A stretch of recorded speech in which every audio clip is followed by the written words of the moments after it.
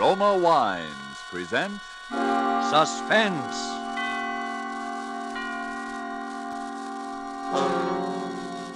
Roma Wines, made in California for enjoyment throughout the world. Salud. Your health, senor. Roma Wines toast the world. The wine for your table is Roma Wine, made in California for enjoyment throughout the world. This is the Man in Black, here to introduce this weekly half hour of Suspense. Tonight from Hollywood, we bring you as star Mr. Orson Welles. This will be the first of two consecutive performances by Mr. Welles, in which he will appear as the protagonist of Curt Siodmak's novel, Donovan's Brain. The producer of Suspense and its sponsors, the Roma Wine Company of Fresno, California, feel that this story is so unusual that it merits more than our usual time. So in somewhat of a departure from established radio formulas, we will bring you the story of Donovan's Brain in two parts. Part one you will hear tonight, and part two next Monday night at this same time. Before we take you to the scene of our drama, let's take a little journey of a different kind. We'll let a bottle of Roma wine serve as Aladdin's lamp. I touch the label, and presto, we are all transported to that capital of gaiety, Havana, Cuba. And now we find ourselves in the charming Pan American Club. At a table nearby, an American has just voiced his delight at the uncommon beauty of the scene. And then his Cuban companion responds, "Well, you in America also have much that is uncommon to boast of, such as this marvelous tasting wine we are enjoying this minute. To enjoy uncommon fine quality, Cuba imports this wine from your own distant California. It is your superb Roma wine.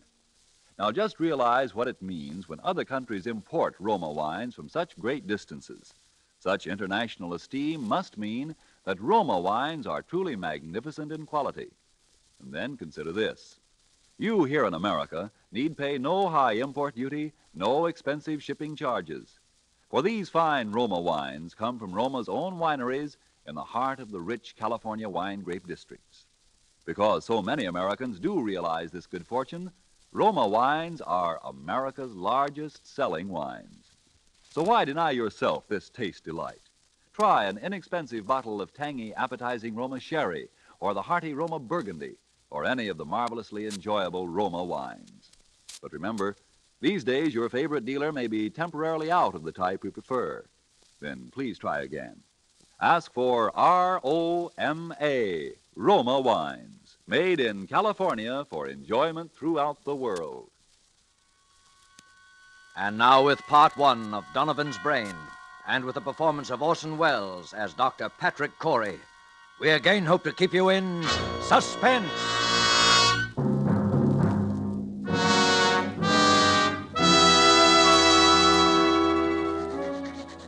As I sit now outside my laboratory door writing under the heading Experiment 87 this final entry in my casebook, I know that these are the last words I shall ever write upon this earth. I neither ask nor expect forgiveness now or hereafter. But for those who seek some explanation, I refer them simply to this casebook. Let them read it carefully from its first entry on that ill-starred day of July the 13th.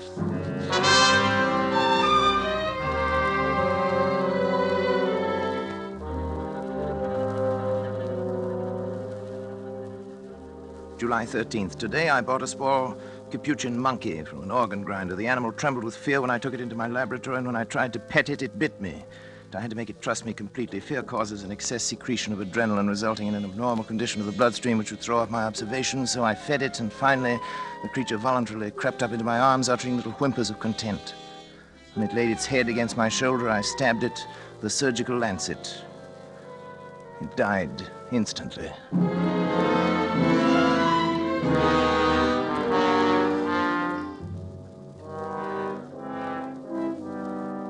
Well, David, what do you think of it? Well, it's pretty amazing, all right. See what I've done, don't you? I think so. You think so? Good Lord, don't you know? Well, after all that, I'm only a second-year medical I know, student. but what of it? I was a second-year student. Who is it? It's me, Janice. Come in, darling. Patrick, Dr. Schrott is here to see you. Oh, come on in, Doctor. You know our son David, of course. Yes, of course. How are you, my boy? Fine, thanks, Doctor. Well, Patrick, hard at it as usual, I see. Patrick, you didn't eat the lunch I sent in to you. What is it this time, Patrick? A brain. What? A brain, a monkey's brain. Oh, What about the brain, Patrick? I've been trying to see how long I can keep the tissue alive. Oh, is that it in that jar? There's considerably more to it than just a jar, though. Want to see how it works? is it still alive? In a way, yes. It's a fairly simple device, actually, Doctor. Variation on Corell's mechanical heart. The brain lies in a bath of blood serum. These rubber arteries are fixed to the vertebral and internal carotid arteries of the brain. The blood substance is forced through the cycle of Willis to feed the tissue. Over here, I've installed a small rotary pump that forces the blood circulation, you see? But how do you know it's alive? It's very easy to determine. The brain, when functioning, gives off infinitesimal electrical impulses. They can be measured. As a matter of fact, I've hooked the encephalograph up to a small amplifying system. The brain impulses can actually be heard. Here, I'll turn it on. You see?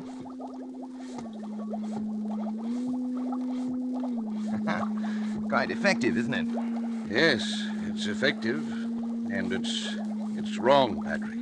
Terribly wrong. I've tried to tell him, Dr. Schratt. In heaven's name, what's wrong with it? Oh, Patrick, you and your mechanistic philosophy, trying to reduce life to a mere matter of chemicals and test tubes. The origin of life is from a higher domain than that, Patrick.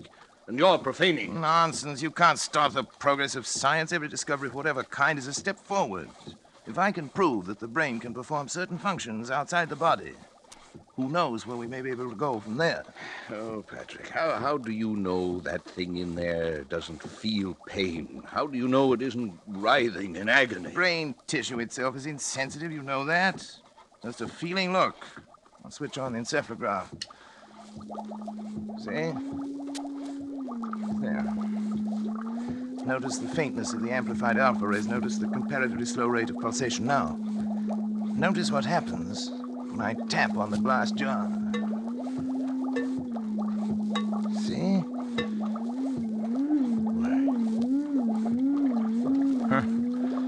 It feels.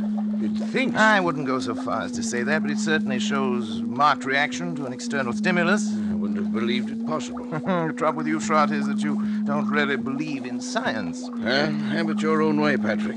That's when you can manufacture love and sympathy and kindness in a test tube. I'll be back. You leaving, old boy? Yes. Patrick. Do me a favor, Patrick. Shut off the pump and let that poor thing in there die. Let it die? Oh. If it were within my power to grant, that little brain would live forever.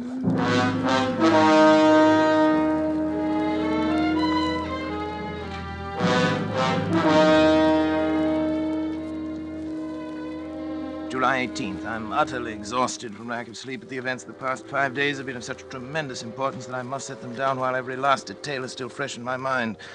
I've had no time to make an entry in this record since that day last week. It seems a month ago now when I had my first partial success with the brain of the Capuchin monkey. At that time, however, it seemed that I was doomed to disappointment. In spite of all my efforts, the brain of the monkey ceased to live at 12:14 that night. Tired and disheartened, I lay down to sleep on the cot in my laboratory, but at that very moment, fate was contriving an occurrence which now seems destined to have the most profound effect not only upon my own existence, but perhaps upon that of all mankind.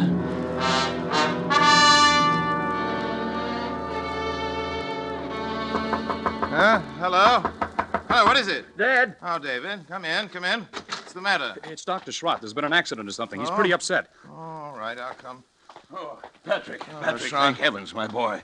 What's the matter, old boy? There's been a plane crash on the mountain. Only one of them was left alive, and I've brought him this far, but he needs an immediate operation. Sorry, that's your job. You're county physician. Patrick, it's multiple fractures of both legs. The arteries are severed, and the legs will have to be amputated. You're not in any shape to do the job. Well, that's not my fault. Take him to the Phoenix Hospital. I'm not going to take responsibility. I'm it's sorry. too I far. really can't We'd help never it. get there in time. Patrick, please. It may mean a man's life, and your job as county physician. No, I'm not thinking of that, but it's an important man. William H. Donovan. Donovan? The Wall Street Donovan? Yes. You've got to help me, Patrick. Donovan. What are his chances? About even, if we hurry. Well, bring him in. Oh, thank you, Patrick. Thank you. You'd better get some things on, David. You may have to help. Yes, and we'll use the laboratory table. Before you go, put the instruments in the sterilizer. And don't forget the Geely saw. Right. Oh, but... But what? As thought the Geely saw was only used for... For brain surgery. Not always. Hurry. They'll bring him in now from the car. Okay, Dad. In here. That's right. Easy does. Around the table, please. Yes, Doctor. Easy. You better get yourself a gown and gloves, Doctor, right over there. You won't have time to scrub. Yes, thanks, Doctor. Too bad, isn't he? Pulse rapid. Heart very faint. I wasn't sure when David, Yes, half Dad. cc of adrenaline, David, 1 to 1,000 intravenous. Right. You men can go now. Is there anything else we No, can do? thank you. Patrick, don't you I'd think... rather we were alone if you don't mind, gentlemen. Yes. Good night, then, Dr. Schratt. Doctor. Good night. Good night. Now, David, if you remove the blanket from his legs, that's it. All right. You see? Fortunately, a forest ranger got to him right after the crash and had sense enough to put a tourniquet on each leg. Even so, Sure. Sure. We'll get it. Sure. What's he saying? Something like, sure. He said it over and over. I hadn't realized he was deformed. It doesn't show as much in his pictures. Patrick, don't you think we ought to begin? No, there's no use amputating those legs. No use. He'll be dead anyway by morning. Well, won't it? Well, suppose you're right, Patrick. You know I'm right. But still, we ought to try. We can't refuse to operate just We are because... going to operate. Syringe, please, David, the large one. Here you are, Dad. Spinal anesthetic. Will you give it, Dr. Schratt? Right. Scalpel, please, David. Scalpel and the Geely saw. Geely saw? Patrick. Well... No, Patrick, I won't let you. After your performance tonight? Well, I had... But, Patrick, he's still alive. Precisely. My mistake with the monkey was that he was dead. I don't intend to make that mistake again. Come on, David, Patrick, the scalpel. Patrick, are you out of your mind? You're taking a man's life. I'm giving him life. Donovan would die anyway. But for a while at least, Donovan's brain will live.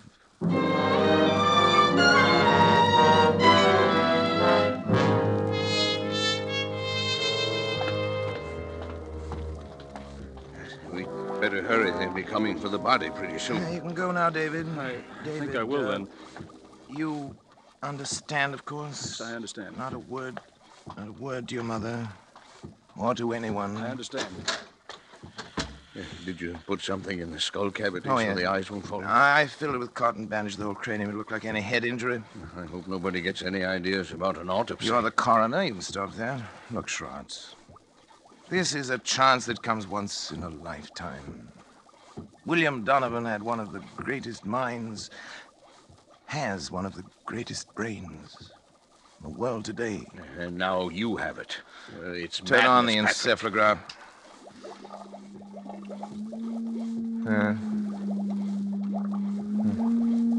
Simple Alpha waves, That's of right. course. No different from the monkeys. You can't take a human brain out of its body and expect it to function. I suppose not, but...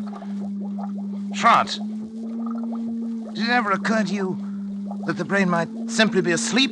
Sleep? Certainly. An operation like that is a severe shock. Tap on the glass.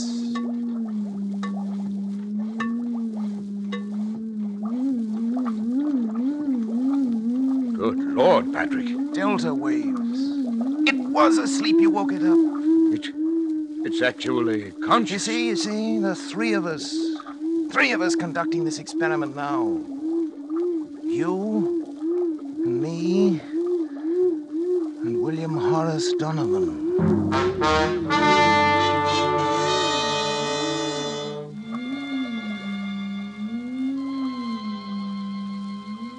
July 25th, I moved my bed into the laboratory, but I've scarcely slept in 6 days. There's been no longer any doubt that the brain responds like a sensitive seismograph to vibrations near it, including the sound of my voice.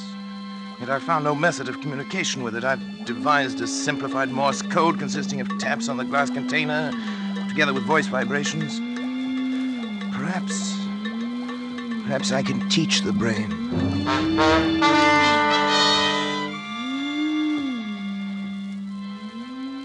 July 30th, Schrott has come to stay with me, half out of a feeling that he shares with me a common guilt, half out of scientific curiosity.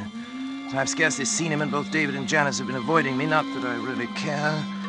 They've been tapping out my code on the side of the brain's container endlessly, day and night, over and over, 1,000 times, so that a baby could learn it, if the brain can learn. I sleep only when the brain itself falls into exhausted slumber. When it wakes again, I resume my tapping.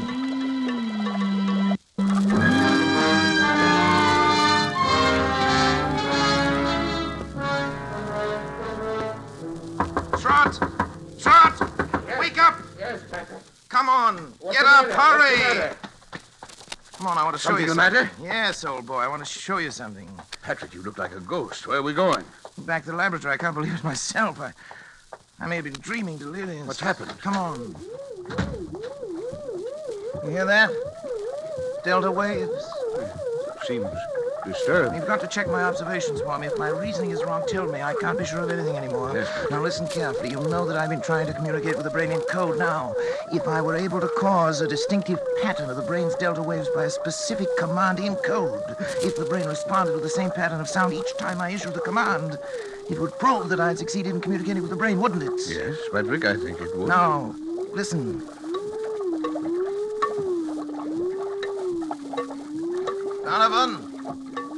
Donovan, if you understand, think 3 times of the word talk. 3 times. Talk. Talk. Talk.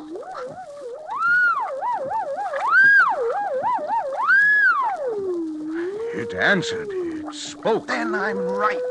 It's true. This thing has learned to talk. To talk.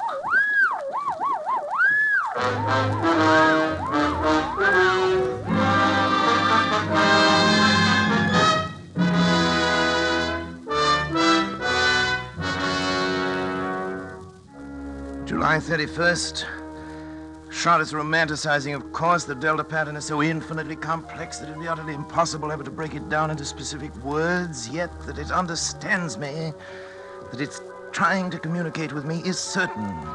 Shot suggests mental telepathy, that I try to make my mind a blank, as the mediums call it, while at the same time increasing the energy content of the plasma that feeds the brain in the hope of stepping up the brain's electrical potential as one would step up the power of a radio station.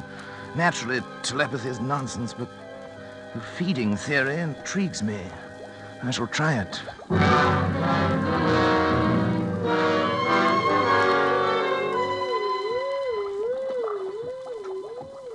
August 12th. Notice today for the first time 2 distinct nodules of new brain cells on the frontal lobex. The electrical potential is increased to 510 microvolts. I've begun smoking cigars. Although I've always hated cigars before. Nerves, I expect.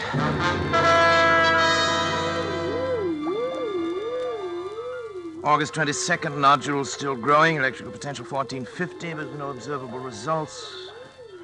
Lately felt a compelling urge to know more of Donovan's life and have collected every available scrap of information about him. A strange man he was.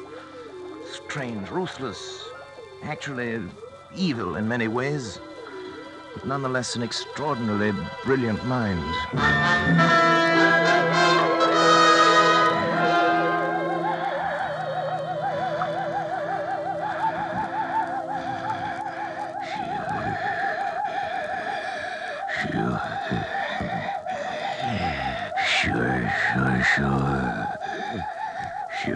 Sure.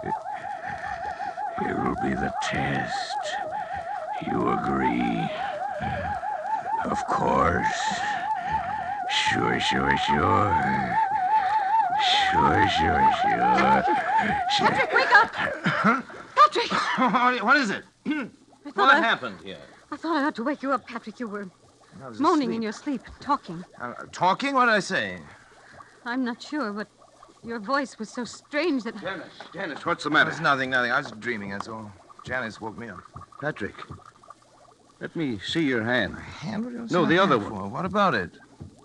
You're not left-handed, are you? No. Then why have you got ink on the fingers of your left hand? Well, I don't know. Were you writing anything tonight? No. You must have been, Patrick. Here it is, right here on your desk. Nonsense. Wait, let me see it. Oh, you've been writing his name, William H. William Donovan. H. Donovan Schrott. That's not my handwriting. It's... What? Don't you see what it means? The brain has communicated with me. Patrick, you don't... Look here. Look at this magazine article. Here's a reproduction of his signature. And he was left-handed, too. It says so here. Why, it is. It is exactly the What same. a fool I've been. Look at this picture, smoking a cigar. With his left hand. I wondered why it suddenly started smoking cigars. The same brand, too. Janice, try to remember what you heard me saying just before you woke me up. Come on, Janice. Think. Patrick, I can't believe... Think, Janice. All I heard was something like, sure. Sure. Of course. Don't you remember, Schrott? He said it that night. It was the only thing we ever heard him say. It was an expression of his. It tells about that in one of the articles, too. Yes, there it is. It right wasn't your voice, there. It Patrick. wasn't my voice. You see, the brain has grown. And it's strong enough to influence not only the higher functions, the frontal lobe, but the speech centers, the motor centers of another brain. Patrick, if this is true, then your experiment has been successful. It's ended. Ended? Oh, it's only begun. Patrick! Don't you see what this means? Patrick, listen to me. Oh, what, Janice? What? You've got to stop. Stop! I can't stand it any longer. Can't you see where it's led you? When you cut yourself off from your family, when you neglected your health, began having fits of temper, and were like someone I hardly recognize as the man I married. All that I tried to understand. But don't you see what you've done? You are a murderer, Patrick, a murderer. Janice, darling. David told me the whole thing. That poor boy's half insane himself from worry. Insane? What do you mean by that? What I say. You killed Donovan. Janice, Maybe he wouldn't have lived anyway. But you killed him. And now this thing has gained such power over your mind that it can make you do things you don't even know about. For all you know, it could make you do anything. Anything. You've got to choose, Patrick. Oh, Janice, please. I suppose you're right, but I'm utterly exhausted. I can't even think anymore. You've got to think. Give me until tomorrow. Let me sleep, and then tomorrow I'll do something. I promise you. All right, Patrick. Tomorrow. But if you don't do something, if you don't destroy that thing, I will. The brain. It's almost as though it heard you and were raging at you.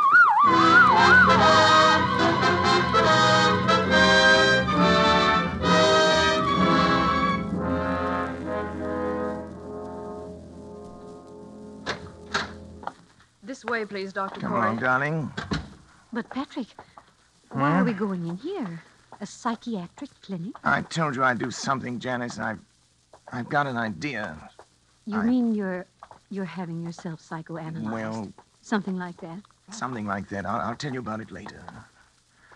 First, I want you to talk to this man alone. Dr. Zanger, this is Dr. Corey. Oh, how do you do, Dr. Corey? How do you I've heard do, something Dr. of Zanger? your work. Oh, yes. And this is Mrs. Corey. Of course, excuse me. I'm happy to meet you, Mrs. Corey. Thank you, Doctor. Won't you come into my office? I will Doctor? certainly. Janice, would you mind, darling, waiting in the reception room? I'll be out in just a moment. Thank you. Why, certainly do. In here, please, Doctor. Very well. Doctor, she seems quite normal. I'd expected from what you told me on the telephone. That... I know. I can assure you, I hate to tell you this, but, Doctor, she's quite insane. I see. Yes, paranoia. She's always been, jealous of my work. And, well, last little while she's got a delusion that she thinks I've made some kind of a monster up in my laboratory that controls my mind and controls my actions. So I'm putting her completely in your hands. Oh, well, it's of course a little unusual, but since you are yourself a medical man... That's right. You definitely wish to commit her, then, huh? Yes. You have the papers. Oh, yeah, here you are. Just your signature will be enough, Doctor. All right. There you are. You let me know about everything, won't you? Oh, naturally, Doctor. We keep you informed. Thank you. Well, goodbye then, Dr. Corey. We will do what we can. Oh, right. Patrick? Mrs. Corey is staying with us, Miss Wilcox. Yes, Dr. Zanger. Patrick? Come back! Patrick! Oh, it's all right, Mrs. Corey. Just come with me, please. Patrick! No. Where are you going? Let me go! Let me go! Oh, Dr. Corey, Yes? Oh, about the bill, how do you wish it to be handled? The bill? The bill? Sure. I'll take care of it by the week. The checks will be signed William H. Donovan. Sure.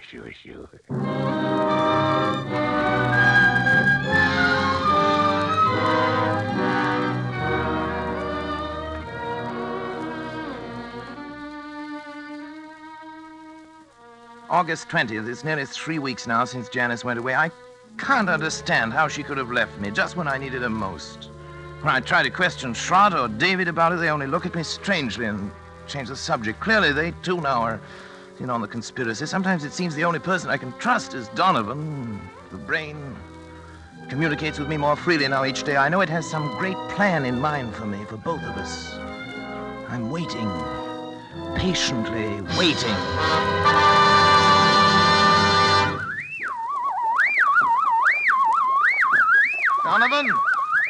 Donovan, I'm listening, Donovan. Don't be angry, Donovan. I'm trying to understand. I'm listening, Donovan. I'm listening. I'm listening. Sure.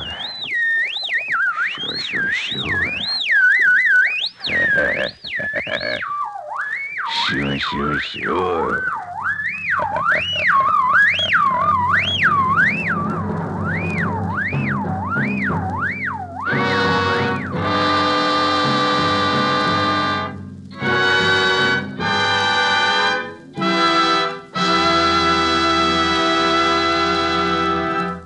And so closes Donovan's Brain, Part 1, the first of 2 half-hour presentations of Curt Siodmak's story, presenting Orson Welles as star of Suspense. Suspense is produced and directed by William Spear. We sincerely hope you enjoyed the performance of Orson Welles and that of the whole cast tonight in our Roma suspense play, and that you'll make a note to be sure not to miss the completion of this story next week. The Roma Wine Company would like to express its thanks for the many letters of appreciation from listeners which we are constantly receiving, saying how much you enjoy these broadcasts. And here's a thought.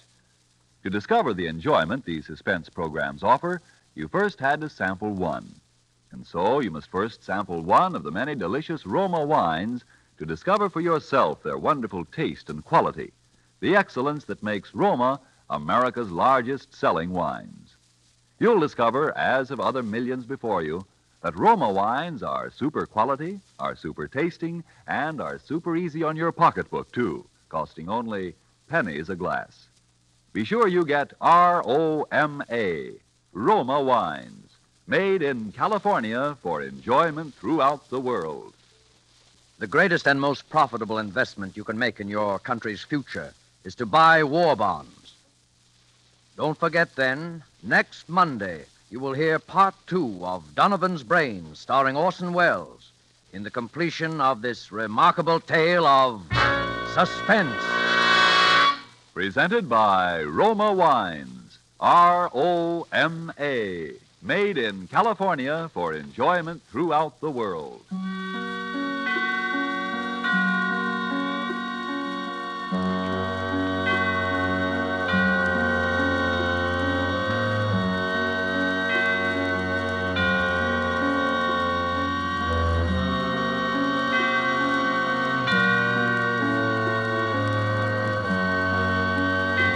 This is CBS, the Columbia Broadcasting System.